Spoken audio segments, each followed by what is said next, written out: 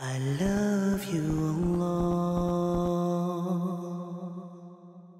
The belief in the last day, the day of judgment. And before this day occurs, there are many signs in which the Prophet ﷺ informed us about. One of these signs is the Mahdi.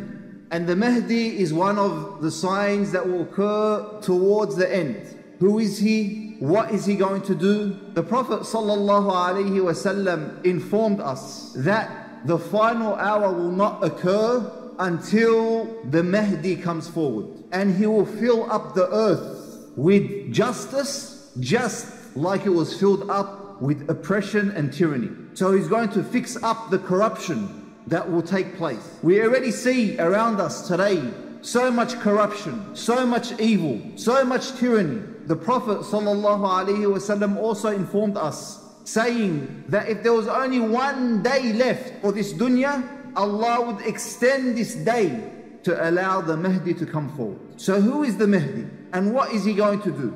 First of all, his name. The Prophet ﷺ said, his name will be like my name, and his father's name will be like my father's name. So he will be Muhammad ibn Abdullah, Muhammad the son of Abdullah. And not only that, the Prophet ﷺ informed that he is from Ahl al-Bayt. He is from the offspring of the Prophet ﷺ through his daughter Fatima radiallahu anha and her husband Ali. He will be from the offspring of Al-Hasan radiallahu anhu. And with this information that the Prophet ﷺ gave us, the Mahdi himself will not claim to be the Mahdi. He is not chasing leadership or power. It is when the people pledge their allegiance to him, this is when he becomes known as the Mahdi. Not before. Before, he's a righteous man, a knowledgeable man. He has the qualities of a leader, but he's not ready yet. And as the Prophet mentioned, Allah will prepare him in one night. So he'll be ready overnight. He already possesses the qualities, but he's not ready to come forward. He will be a leader. He will rule the Muslims. He will bring justice back to earth. And justice will only come through implementing the Sharia. And there will be many battles fought. And he will come from the east, as the Prophet ﷺ mentioned. And he will have those supporting him initially from the east. And this also refutes the belief of the Rafidah, who believe the Mahdi is in a cave in Iraq and has been there for over 1,000 years.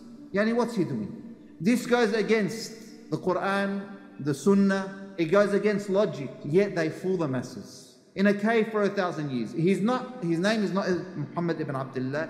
They don't even claim he's from the offspring of Al-Hasan. They say he's from Al-Hussein. If he's there, why doesn't he come out? Yani, isn't there corruption everywhere now?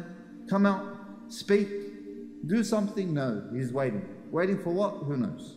So this is all fairy tales and nonsense. He will come at a time, there will be many earthquakes. Many earthquakes. And this is one of the signs of the final hour, that earthquakes will spread and the Dajjal will be out.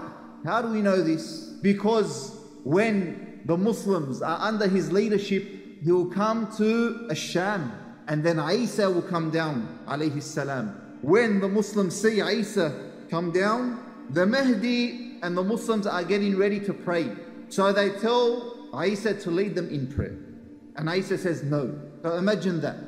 Isa alayhi salam, yet he refuses to lead the Muslims in prayer, and he lets the Mahdi lead them. And this is also a sign that when Isa returns, he's not coming to implement the Injil, he's coming to implement the Quran. He is going to be a follower of Muhammad sallallahu alayhi wasallam.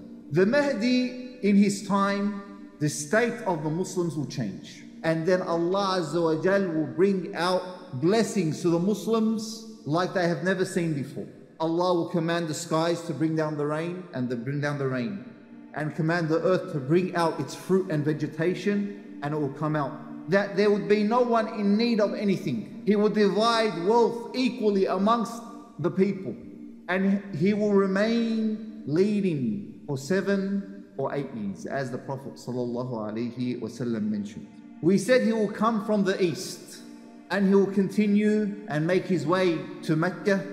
He will already have his followers with him, but when he gets to Mecca, this is when he becomes known to all the Muslims, and they will all go to pledge their allegiance to him. He is a sign of the final hour.